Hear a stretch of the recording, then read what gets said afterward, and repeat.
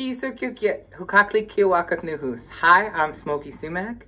I'd like to welcome all of you, our settler friends, my Indigenous relations, our Black relations, our Black and Indigenous relations, all our mixed relations, all the kids that are watching out there, all the family members, all the dogs, everybody, all the res dogs. Hi to the res dogs in the backyard.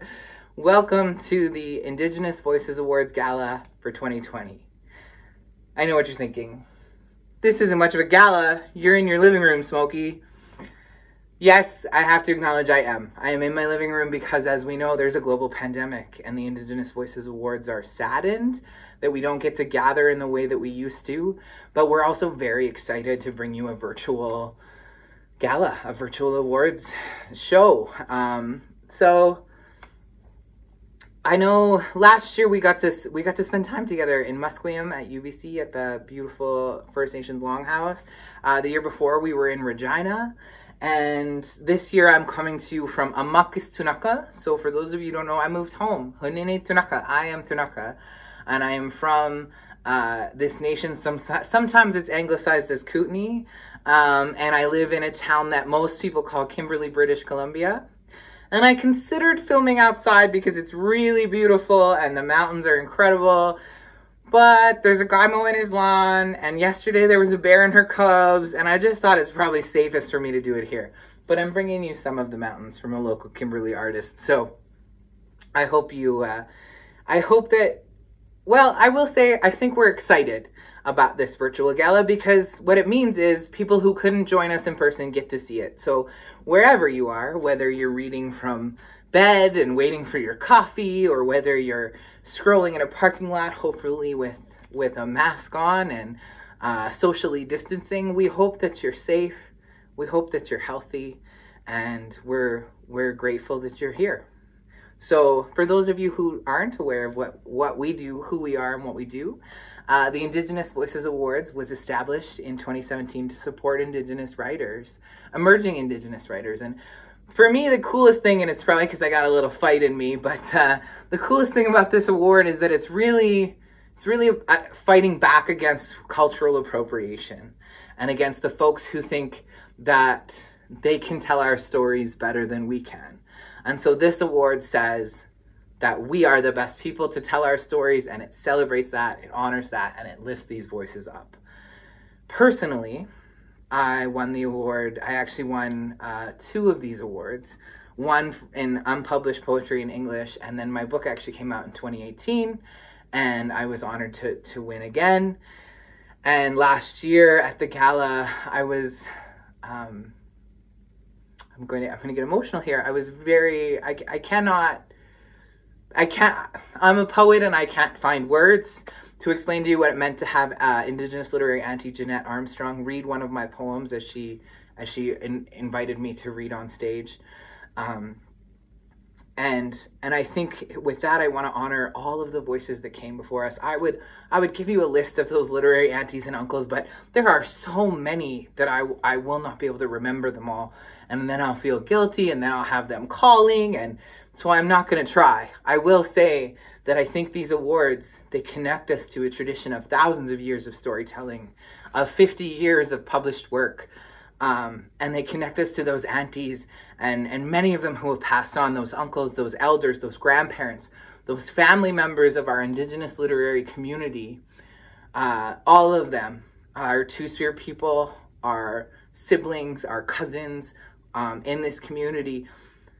What you're going to see today is emerging Indigenous writers. You're going to get to see the short list. Everyone is going to read, because while there is a winner, while we have to pick and, somebody gets the award, really in our community, it's about this whole thing is about these voices and lifting them up. So they are connected to their ancestors, to all of this history that we have of writing and making space for each other.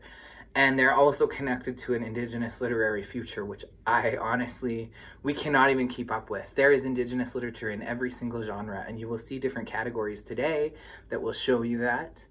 And I am going to be your host. I'll be jumping in and out, and I almost forgot because I'm filming this in advance. But for you, happy Indigenous Peoples Day.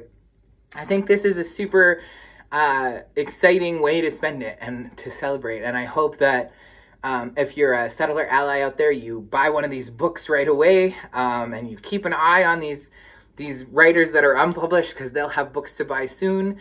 You can also still donate to our awards. So if you're sitting on a pile of cash, I highly encourage you to click those links. And if you're somebody who maybe can't afford, or maybe has a family mouths to feed, then, support it at your local library. You can actually support our literature in that way. And that helps us, because our books continue to get ordered. It continues to show that there's a thirst for Indigenous literature. And so we're just grateful to all our supporters. I hope you have an amazing time today listening to these writers. And Husukil Kukni, my heart is happy. I'm excited to share with you and excited to be here with you. So here we go.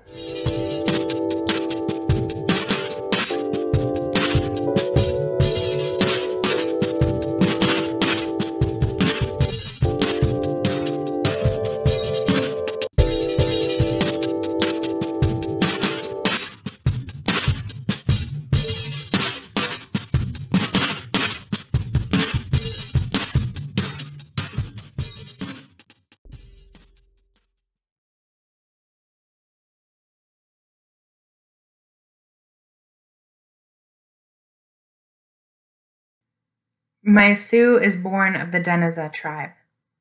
She is blessed with the skin color of the deep soil of Mother Earth and hair black like raven's wings. She has never failed to mirror my potential back to me when I was unable to see it. My Sioux's praying hands, weathered, wrinkled, and cracked, speak of hardships held and burdens carried. These arthritic, aged hands move purposely and are capable of swift but gentle gestures. With the same beautiful brown fingers that count rosary beads, she has cradled my face and raised my eyes to meet hers. In that gaze lives the warmth of 1,000 home fires, acceptance that I could not give myself, and the strength of a love to which I have blinded myself.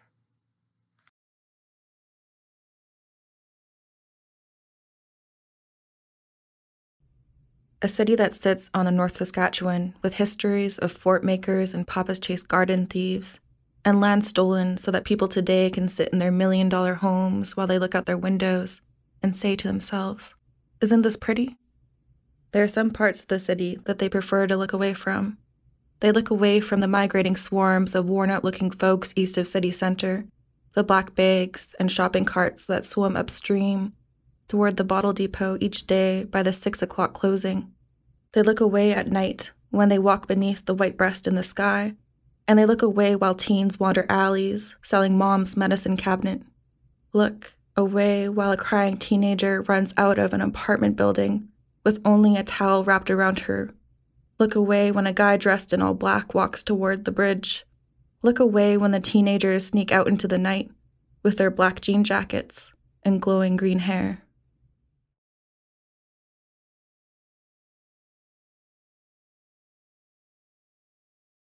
"57 Years of Love." On October 14, 2015, I graduated from York University. As I stood waiting to collect my degree, I smiled at Lucy and her mother, who were sitting in the audience, then patted my left breast pocket, which held my grandmother's picture. I swear the picture glowed over my heart as my name was called. I walked across the convocation stage, took the chancellor's hand, and accepted my degree. I'm sure my grandmother was there with me, cheering me on, proud that I had found my way and that I kept the promise I'd made to her. Grandma never did get to see me sober or out of trouble with the law, nor did she ever meet my wonderful wife, Lucy. Lucy now wears my grandmother's engagement ring, a surprise gift from Aunt Sherry after I told her over dinner one night at her house that I wanted to marry Lucy, but mentioned that I couldn't afford a ring on a student budget. "You can have the most precious ring of all," Aunt Sherry said to me. She got up, went past Uncle John, got her jewel case, and pulled out a dusty box. The two of them were just beaming. It's your grandmother's wedding ring. 57 years of love on there. She'd want Lucy to have it, I'm sure. I like to think Aunt Sherry was right, and that Grandma sent Lucy to take care of me. She's the only woman strong enough to watch over Grandma's wayward, rebellious grandson.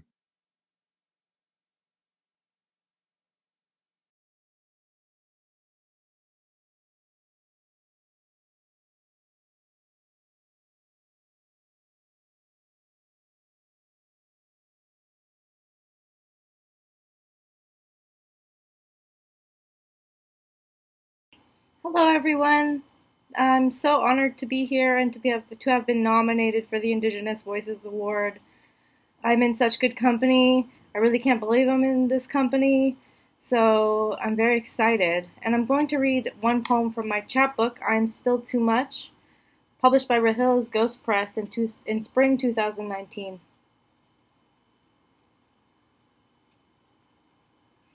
This poem is called 1999. Recollect the glacial lake in the eye of my mother, standing in the fan of Lake Agassiz, her wide hands on my back against the wind of a leveled plain at Canticle. This fertile valley, synchrony of silt and water split into three by rivers and me, cold ply of fingers on my sister against a wall of neon VLT.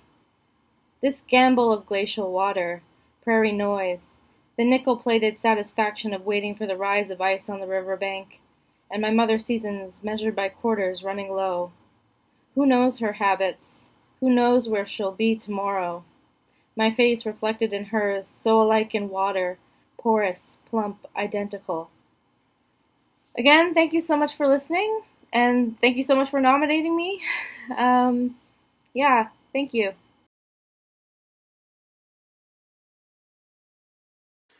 Hi, my name is Francine Cunningham, and I have been shortlisted for the Indigenous Voices Award in the Published Poetry English category for my book, On Me, that was published with Caitlin Press in October 2019. So I'm very excited to be able to share with you a poem from this book. The poem that I'm going to share with you is called On Family, Grandmother. All right.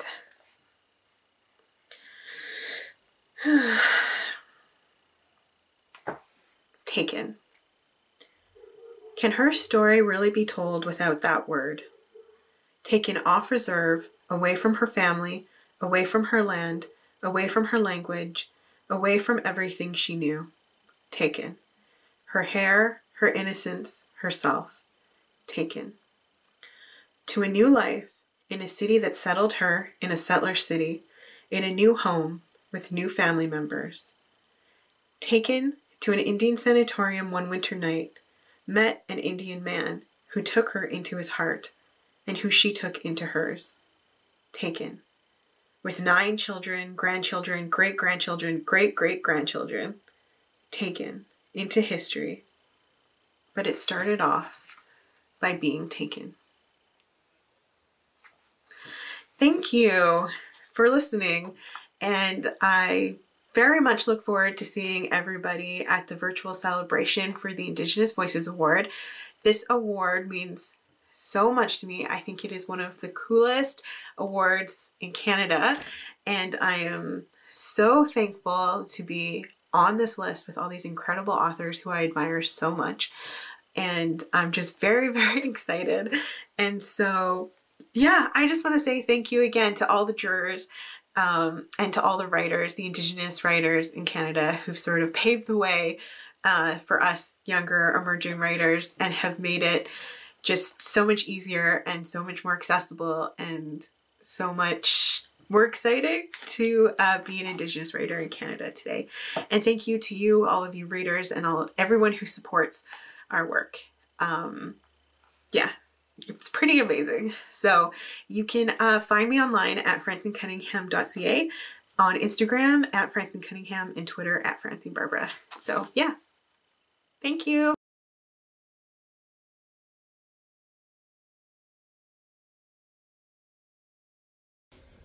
I adore the mundane, especially when my mind needs peace. At times it feels like craziness exists just to mystify my double-winded insides apart.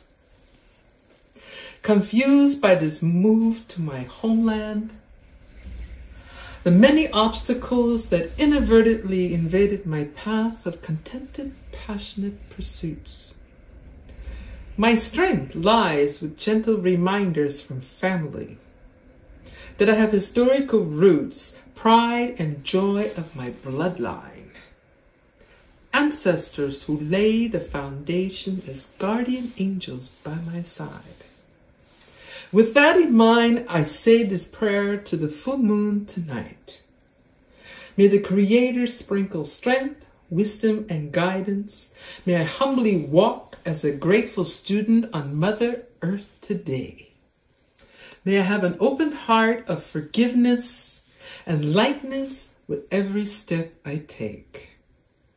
May the lessons be swift and compassion be my gift. May the joys of living govern my talents so that sharing is my tool. May the foundation I lay be the cornerstone of peace and happiness. Wala liniskam, dan deliganudum wisko. Akira walario.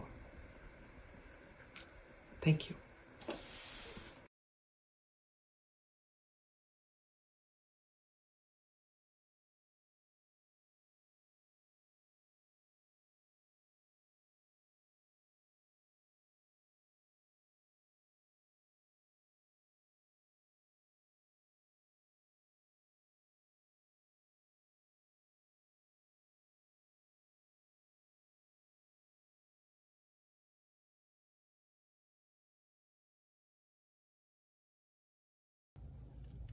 Happy Land.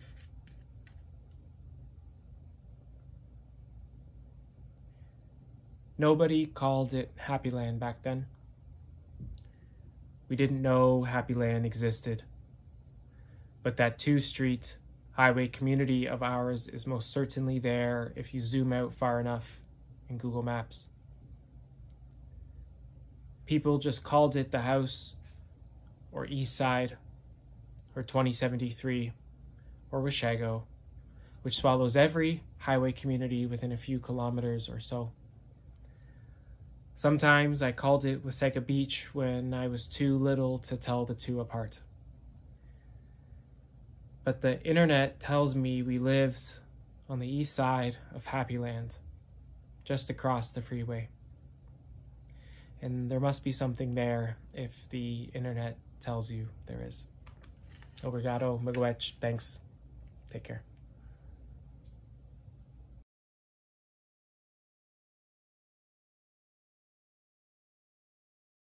I only have 2 treatments left, I say into the night. Wow, what happens after that, Teresa asks. I guess I'm cured, I say, although no one's willing to use that word. I can't believe we're almost through this. I add, I'm sorry. Sometimes I think about how much of our lives have been centered around me for the past 2 years, and I feel guilty. I stole our parents from my sister and brother. Vacations and parties had to be scheduled around my chemo schedule. Every 28 days, I'd make my way to the hospital with one or both of our parents. Important birthday dinners, hockey or volleyball games, report cards, celebrations, recriminations were always second importance to how I was feeling. What the fuck are you sorry for? I laugh at Teresa's response. She's generous in a way she doesn't have to be.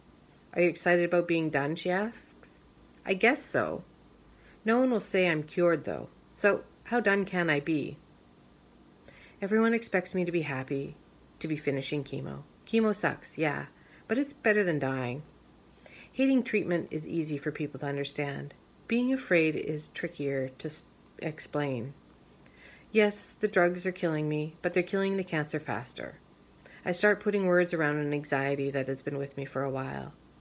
This is going to sound messed up, I say, but as fucking hard as chemo is, at least I feel like I'm doing something, not just sitting around waiting for my body to betray me. A tear slips out of the corner of my eye. I want to wipe it away, but I also don't want to spill my beer. There's silence. Everyone else would have been filled with advice. You have to be strong, Trina. You have to believe, Trina. You have to want to live, Trina. Negative feelings bring negative results, Trina. Not Teresa. Fuck, I'm lucky to have her. Look, up there on the left, a satellite. Do you think Mom has them checking on us, she says? Nice redirection, I laugh. My hand moves to cover my beer bottle. You can never be too sure in this life. If anyone had the ability to guilt someone into redirecting a satellite to check on their kid, it would be my mom. I can see the Big Dipper, but I can never find the North Star, Teresa says. Me either. Dad would be disappointed in us. We sit in silence. Are you worried it'll come back, Teresa asks. Every fucking day, I answer, rubbing my thumb over the IV path that's burned into the back of my hand. Me too, Teresa says. This is why I love her. She asks questions no one else has the courage to ask and actually wants to hear my answers. My fucked up, complicated answers. Not the cherish every day as a gift, cherish every sunrise crap that other people are looking for. I lie back in the grass and I feel it poking through my shirt. It tickles the back of my legs, rubbing against my sunburn. I can smell the green. It smells like life. It's growth and change and rot. We watch the sky for falling stars, and I can hear her breathing. Tonight is a good night. For now, that's enough.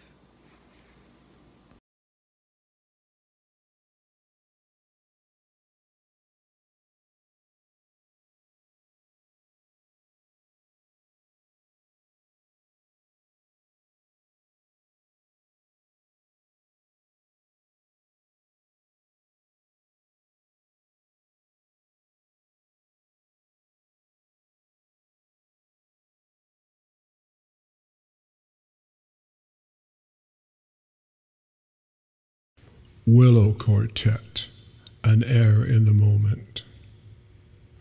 The cold gray rain says it all, like cathedral bells when the king is dead. Schrodinger's cat will be played by her sister, waiting for the phone call that will open the box. Did the radiation in this case cure her? Or will it be a long, quiet drive through the mountains to say goodbye? The phone rings. It's just a telemarketer. Try to relax. It gives us time to brace ourselves. Months of radiation will have taken its toll. Will we even recognize her? Emaciated, hair missing. The cold gray rain says it all. All the plans washed away. Stuck inside on a Saturday, waiting for the phone to ring.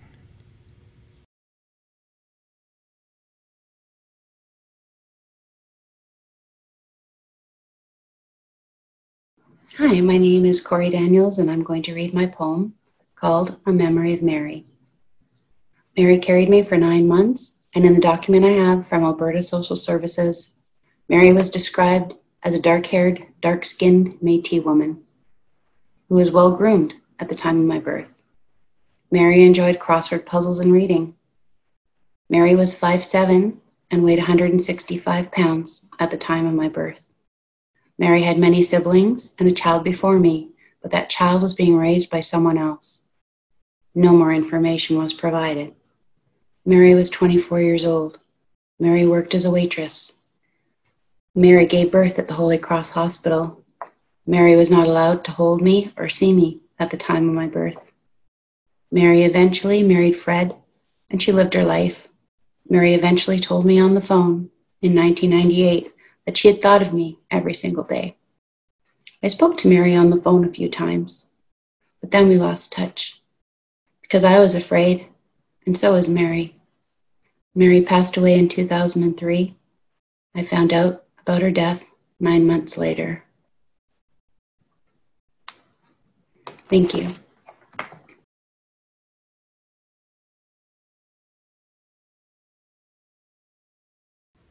Buttertown Beach, Notoe Oma for my father. As we sat on two splits of wood we called bench seat, the wet of the earth was not as prevalent as that of your brow, for time work then was less than time work now. In your workings, as you worked all day, you worked your way down closer, closer my way. You bore me through the image of a sun-worked hand. Often the only nectar in the fields of sugar beets lie in your hands. It was in the yard, head rested upon the family dog, the one named for his coloring, as you watched through the window that I imagined being your height. And again, in your workings, you worked your way down closer, closer to mine. As I counted the lines near the water in the sun-bleached clay, the farthest being softened by the damp and the nearest having been washed away, on the two splits of wood we called bench seat, you felt as soft as fen as the sands on Buttertown Beach.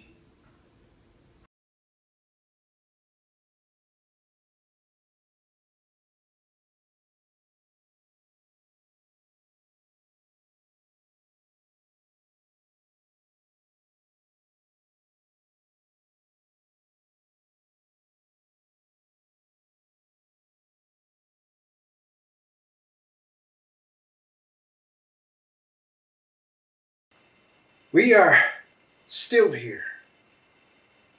Indigenous. Dangerous. It's all right if we make arts and crafts. It's not all right if we partake when Zungain Tamoan staffs self-determination. The power of spirit, Manado, Wiziwin, steep in the gift, too deep to keep in a reservation. Nijanas, dangerous, mother our blood and bone, gather to light the sober wingeskone, sweet grass, bright with transformation, reconciliation, then we'll see the first glint of Bonain Demoin, fire and flint. Life is sincere in the Ojibwe camp, and oh, we are still here. Awase Agrizio.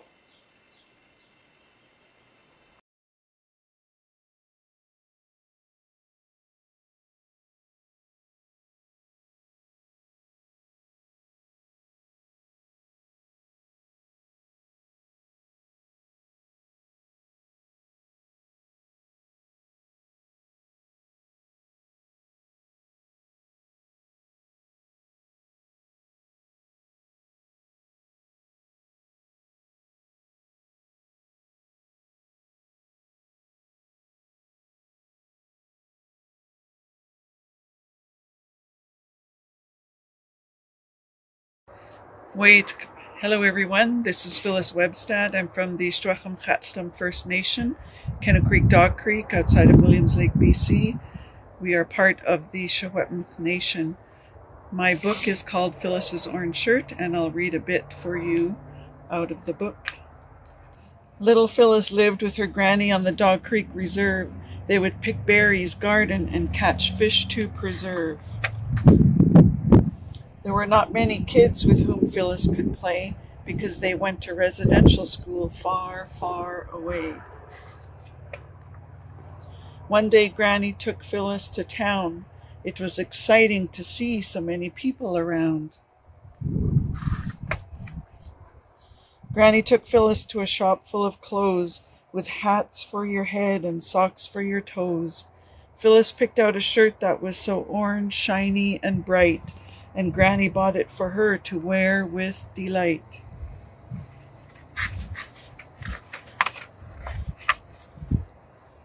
On the first day of residential school, Phyllis just couldn't wait. She wore her orange shirt so that she would look great. But when she arrived, her mood started to change. The place was so cold, unfriendly, and strange. Her bright orange shirt was taken away, and she worried about how long she would stay.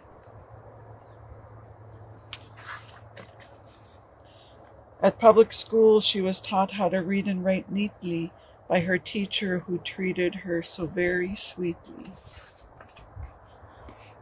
Phyllis liked her teacher, but missed her granny so bad, along with the garden and home that she had. And then when summer finally arrived, Phyllis returned to the home where she thrived. We wear our orange shirts to remember that every child matters, and not just in September. We honor First Nations people and reflect on how every child is special and deserves our respect. And that is my orange shirt. Phyllis's orange shirt. Gukshjam, thank you.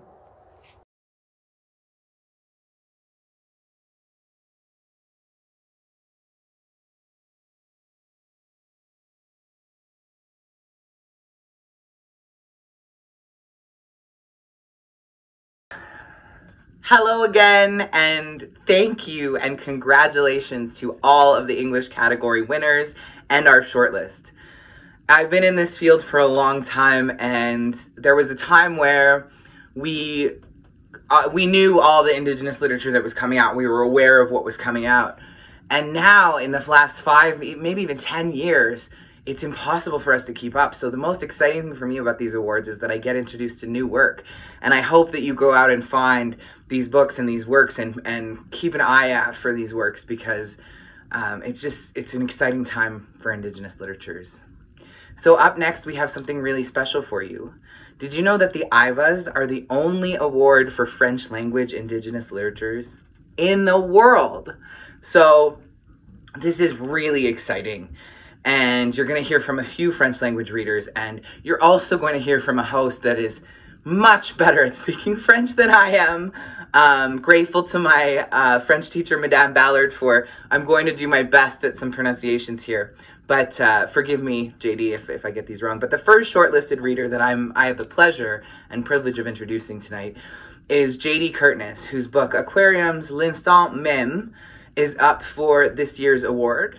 But JD is also a familiar face to the IVAs because she won in 2018 for her book De Vengeance, which has been translated to English as Vengeance, I believe. So the exciting thing about this work, and the exciting thing for me personally, who is not fluent in French, and who, I only have a bit of time for language learning and trying to stick to Tunuka language learning, but that said, these books are doing really well in French, and then they get translated into English. And I think of one of our Indigenous literature uncles, sort of Thompson Highway, who I think his work has been translated into 40 or 50 languages. So that's the kind of thing I want to see. I want to see our literatures spread all over the world and shared all over the world, because our work matters and is exciting, and you're going to see that up next. So without further ado, I hope you enjoy the rest of the French language categories.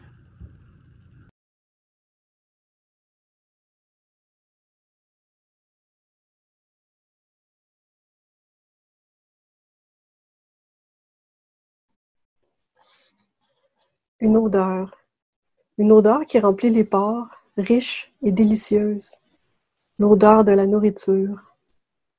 La sensation le percute au milieu du néant. Elle modifie son état de veille. Son pouls s'accélère. De grands battements de queue le font avancer, lentement. Le requin nage 3 heures. Les craquements sourds de la surface se rapprochent. Leur vibration enveloppe son corps d'une caresse familière.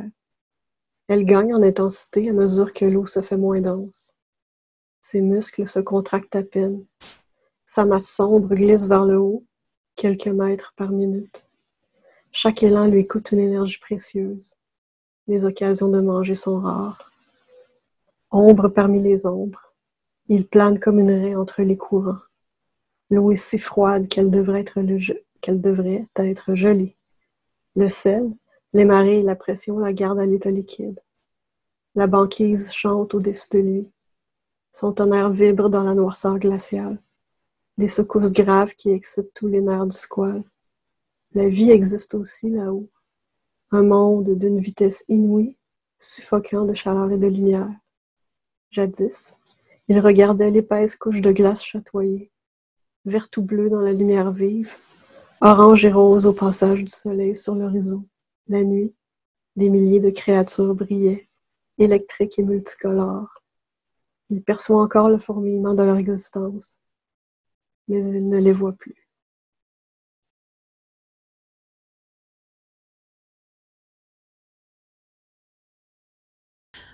Maman?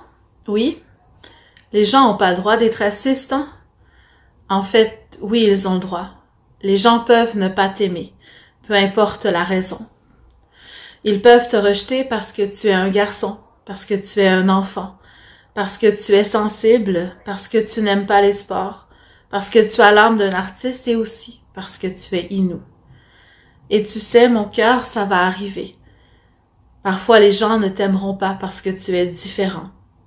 Ils ne trouveront pas dans leur cœur assez d'espace pour ta différence.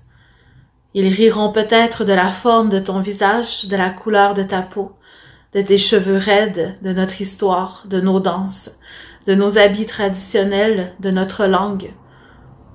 Parfois, ils seront plusieurs et toi, tu seras seul. Et ça te fera souffrir, évidemment. Ça fait souffrir de ne pas être aimé.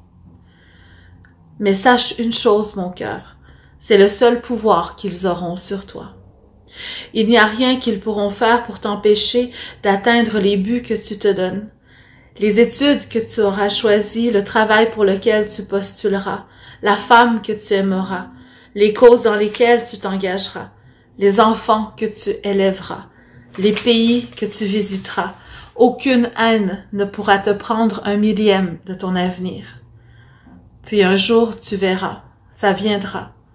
Tu constateras que tout ce que tu fais d'exceptionnel vient de ta différence, parce que tu auras choisi de t'aimer tel que tu es.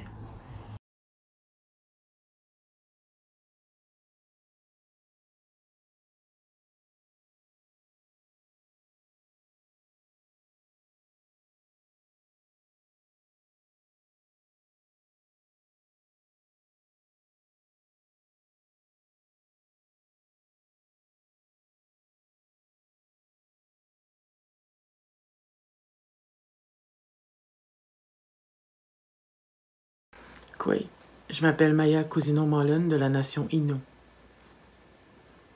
Ishkoteotapen. Le métro Asylum des corps errants, si lent, si silencieux. Tous nous sommes dans ce train mystère qui cache nos tourments, nos questions. Gardien des quêtes des nuits débridées, il ramène patiemment ses brebis erratiques. Au roulement doux du berger de métal, il endort les confidences reçues.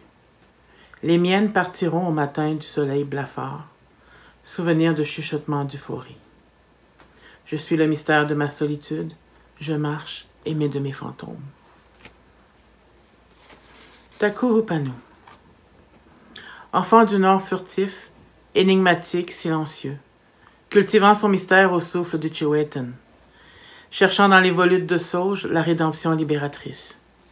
Marche comme tu caresses le territoire, habité du respect des rites anciens, avec le don de sculpter le vide de l'espace pour ces peuples oubliés du temps. Est-ce une vie ancienne qui te hante dans ta quête de beauté frissonnante? Continue sur le sentier des secrets territoriaux, mu par le sentiment d'urgence, tel le saumon bercé par l'appel des origines, appelé par l'instinct des finalités. Par-delà le temps et les frontières immatérielles, reviens à la rivière du cercle de tes ancêtres. Numushum t'attend, afin d'accueillir tes récits. Nukum t'espère, toi son fils rebelle. Merci, Tineshko maintenant.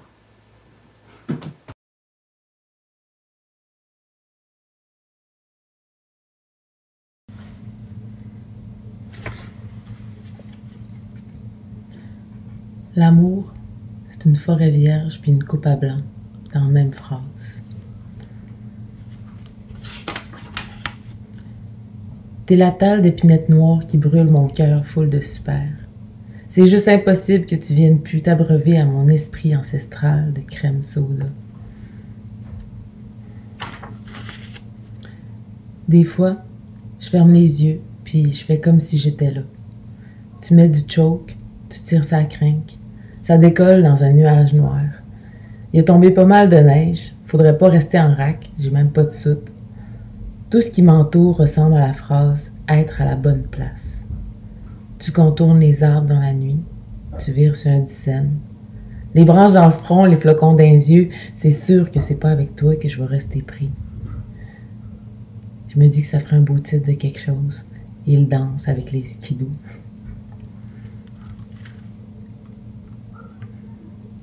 J'espère qu'il y aura tout le temps une craque dans la porte, un petit jour entre les lignes de notre histoire. Mais là, j'avoue, j'aimerais troquer mon cœur pour la simplicité d'un bon bol de macaroni aux saucisses.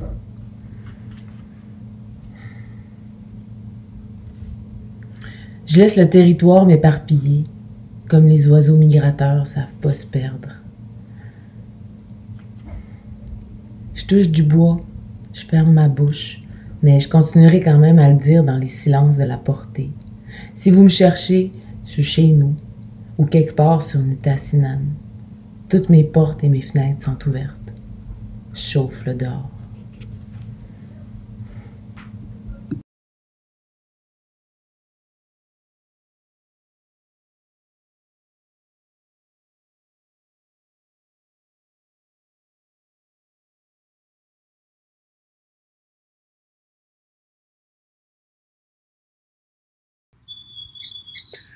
Koué, je m'appelle Pierre-Auguste Tremblay, ici Piunou, professeur à l'Institut de recherche et d'études autochtones de l'Université d'Ottawa et surtout membre du jury de Voix autochtones 2020.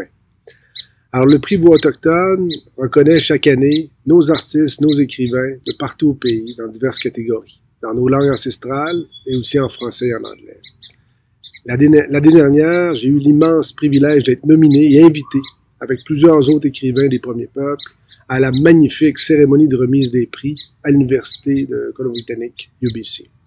La force, la vitalité, l'intelligence, la diversité profonde, l'incroyable créativité des gens présents m'a donné un espoir immense dans la génération montante, dans les nouvelles forces et la puissance de l'imaginaire de nos communautés. Je peux témoigner que ce prix-là est très important, apporte une visibilité exceptionnelle à nos œuvres, mais aussi nous permet de créer des liens entre nous et favorise le mentorat entre les écrivains, ce qui fait une grande différence pour ceux et celles qui le reçoivent, en particulier les écrivains émergents. En plus, j'ai eu le bonheur de partager le prix avec de la meilleure œuvre poétique en français avec la grande poétesse Joséphine Bacon, une grande sœur, une mentor qui nous inspire et que je souhaite remercier du fond du cœur pour son appui aux écrivains émergents et de faire rayonner notre littérature bien au-delà des frontières et d'en faire une littérature respectée et prisée partout autour du monde. Cette année, dans la catégorie poésie, 2 œuvres se sont démarquées et remportent le prix ex aequo. D'abord, avec Bréviaire du matricule 082, Maya Cousino-Mola nous a livré un premier roman époustouflant, fébrile et bien ficelé qui transforme une colère dense en poésie engagée contre l'injustice et l'oppression et pour l'humanité. Bréviaire du matricule 082 révèle l'émergence d'une voix forte, courageuse, déterminée, empreinte d'une ingéniosité affirmée et assumée. L'auteur a su utiliser l'art poétique pour nous faire entrer dans un univers unique, sensible, tourné vers l'universalité, capable de nous faire sentir à la fois la cruauté du monde et sa douceur et l'amour des êtres aimés. Ensuite, avec Chauffer le dehors, Marie-André Gill nous a fait le cadeau d'un 3e ouvrage à l'esthétique polie et impeccable, qui révèle une écriture mature, accomplie, une vulnérabilité, une intimité déconcertante. La poétesse nous invite, avec douceur, une sincérité généreuse et humilité, à faire avec elle le dur portage en partance de la peine, du vide intérieur et du douloureux manque de l'être aimé vers un nouveau rapport à soi, marqué par une relation renouvelée avec la terre ancestrale et honorant sa capacité à nous consoler et à nous guérir. Bravo aux gagnants. Dans la catégorie prose, c'est le magnifique roman Chouni de l'auteur Naomi Fontaine qui remporte le prix cette année. Avec Shuni, l'écrivaine Innu nous livre un troisième roman à l'écriture mûrie qui la confirme dans son statut de grande écrivaine Innu. Avec les paysages de Ouachat en arrière-plan et sur un ton franc et empreint de bienveillance, elle y approfondit avec brio le thème du dialogue et de la vérité comme antidote aux effets pervers du colonialisme sur nos relations et fait l'apologie de relations plus saines et plus denses, que ce soit entre nous et avec les non-autochtones, qu'entre les générations et avec nos propres enfants. Alors, sur un ton intime d'une lettre adressée à une correspondante, Naomi Fontaine fait donc le pari de l'échange, de la compréhension et de la générosité, en racontant avec force son univers intérieur, dans un souci d'affirmer une voix indépendante et réaliste. L'écriture de Fontaine, bien enracinée dans l'imaginaire innu, aspire à porter des fruits pour tous, à construire des ponts et à réparer des relations mutilées par le poids de l'histoire, du racisme et de l'oppression. Alors, félicitations à la gagnante. Félicitations à tous les gagnants et merci aux organisateurs des prix autochtones 2020, de même qu'à l'Association des études littéraires autochtones pour sa promotion des écrivains autochtones et de leurs œuvres. Bon été à tous et amen.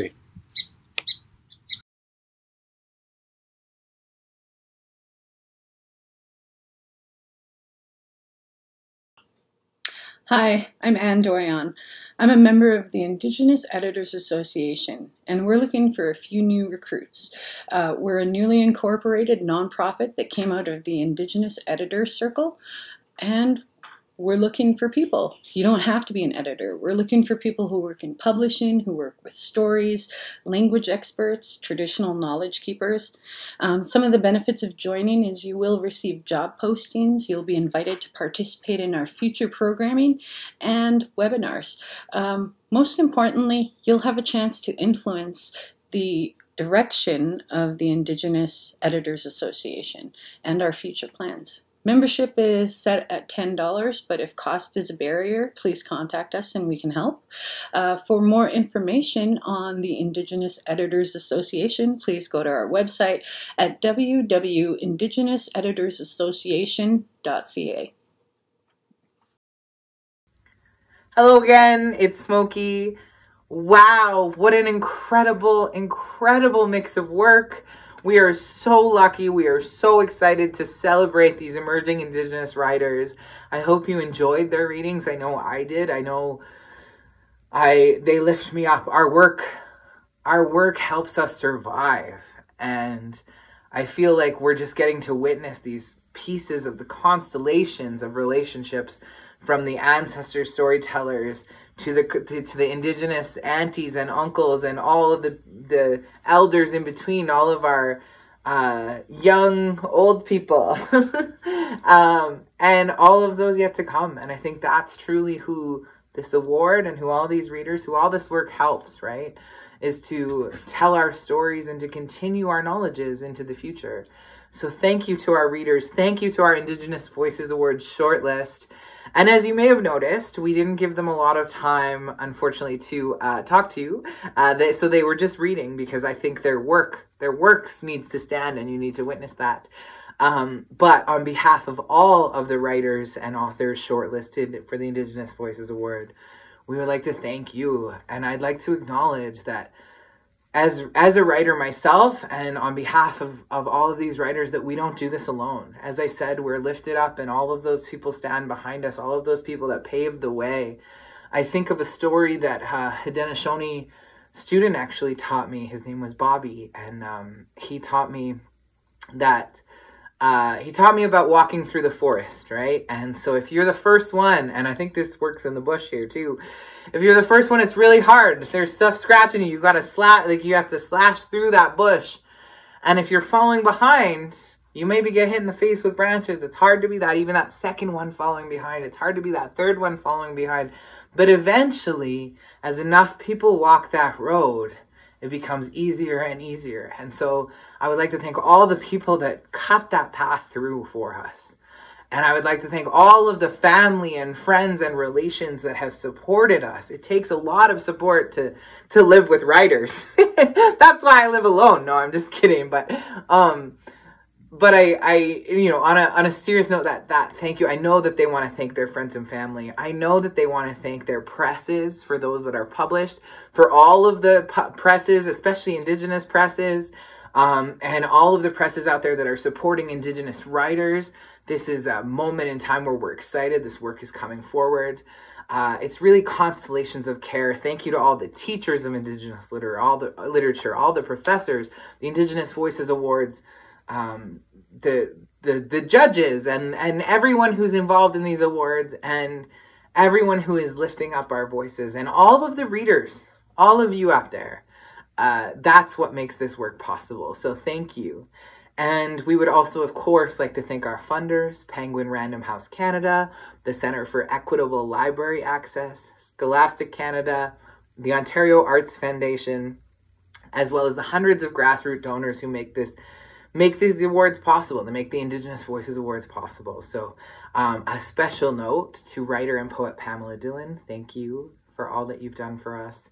And I would just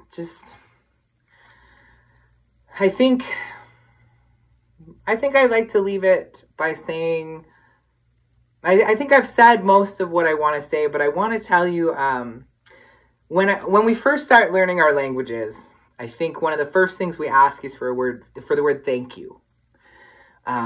Because in our world, we thank everybody, right? It's thank you at Tim Hortons, thank you at the grocery store, thank you at the gas station, thank you for, doing the dishes or whatever you're doing. And so I wanted to use that, and I started asking around, how do we say that? And in Tunaka, we have words, we have a couple different words. So we have a word, a phrase, I guess, Hanaka Nakanini. It means I nod my head to you.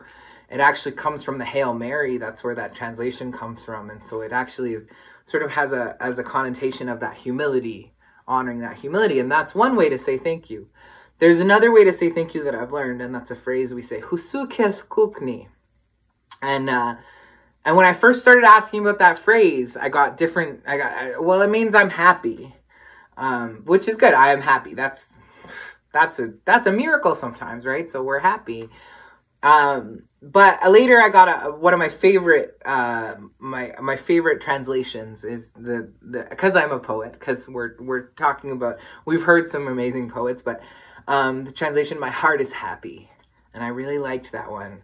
And then I was corrected, I guess not corrected, I was taught, I was gently shared with, and Nasukin Alfred Joseph, who is one of my elders and who is one of our chiefs in our community, a Tunaka chief, he's from Akiskanook, and he said to me, oh, he goes, people say thank you. It's not like thank you at the Tim Hortons. It's not like we don't throw it around. But he shared with me, he said, you have a day when everything's going hard. Everything's dark. It's all a struggle out there. Maybe your car got towed. Maybe you dropped a coffee cup and it spilled everywhere. Things are just not going right. Maybe you're in the midst of a divorce. Maybe you're stuck with your spouse in a pandemic and now thinking about divorce. Maybe you're, maybe it's worse than that. Maybe you're in grief. Maybe you're struggling. Maybe everything feels very, very heavy. He said, then something comes along and it lifts your heart up. So to all of you out there, to all of you listening, to all of the writers and readers, and especially to the supporters of these awards, Husukel Kukni, you've lifted my heart up in the midst of everything we're going through. And I thank you for that. The last thing we say, it's sort of like what you hear out there, all my relations. The last thing we say is we say, Tacha. That's it. That's all I have to say. So, Husukil Kukni, Tachaz. Thank you.